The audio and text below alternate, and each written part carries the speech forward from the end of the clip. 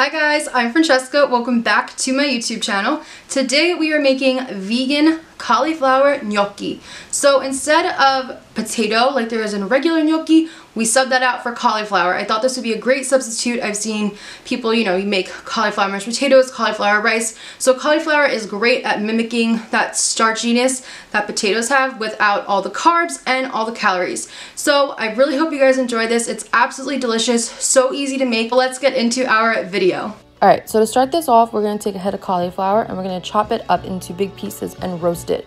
We're roasting it, and I will only say to roast it, don't steam it, don't boil it, because we don't want any extra liquid in the gnocchi. The more water there is, the more flour you're going to have to use. So we're going to roast those in the oven for about 20 minutes at 400 degrees Fahrenheit. This is them all done. You can see they get like a little bit brown. So then I'm going to put all the cauliflower into a high-speed blender. And we're just going to blend. It takes a little bit of time. Again, don't add any extra liquid in. There's enough water in the cauliflower naturally to blend. And this is what it looks like when it's done. So now I'm taking about half a cup of all-purpose flour. I'm going to use my hands, spread that out, and then we're going to add about half of our cauliflower puree mixture on there. And I'm just going to start using my hands and working it into starting a dough. It's really not going to come together at first. Your hands are probably going to be really sticky. It's going to be frustrating. But then we're going to add in the rest of the cauliflower, 1 vegan egg, some salt, and we're going to add a little more flour, and we're just going to keep working it. You just have to keep doing this until you get a dough that isn't sticky anymore and can hold its shape. But the key is you want to add as little flour as possible so the gnocchi stays really nice and light. So I used about 1.5 cups. This is how my dough is now. You could see I was touching it, it wasn't sticking to my hands. I could pick it up, I can wiggle it, it's a dough now. So I'm just gonna take this little log that I made and make it a little bit longer, a little bit thinner with my hands, and then we can start to cut our gnocchi. So I like to cut like one long strip first, and I'm just cutting a few of those. Then I'm taking a little more flour. If you can't get anything off, if your dough is sticking, just have a little bit of flour handy, and if you're gluten-free, just sub it out for gluten-free all-purpose flour. And then I'm just going to take my knife and cut out the little gnocchi.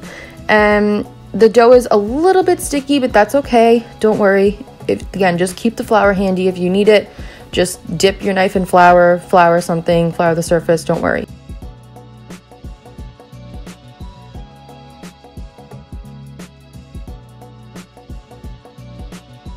Wanted to show you, if you want to use your fork to make the little design, you can. So it works just like regular gnocchi. So again, you're just going to go through and cut them all out. I think I got about 80 gnocchi from this recipe. There was a lot of gnocchi. So I rolled them into little balls, and now we are going to boil them. So just put them in a pot with boiling water, use a spoon, make sure to salt the water, and you want to put in maybe 15 to 20 at a time, and when they rise to the top, they're done. So you can eat these now if you want, or you can pan fry them like I did, which is really delicious. So in this pan, I just have some, about a teaspoon of olive oil and a teaspoon of butter. And they just get nice and crispy on the bottom. You can see as I'm kind of shaking the pan, the little bottoms have already started to turn golden. So then I'm going to put some sea salt on here, red pepper flakes, and garlic powder. And I love eating gnocchi this way. It's really delicious, and it's a little bit fun and different. So you just want to keep rotating and flipping and moving around and letting different sides cook. But like I said, you could just eat them boiled too if you want. You don't have to do this. It's just fun.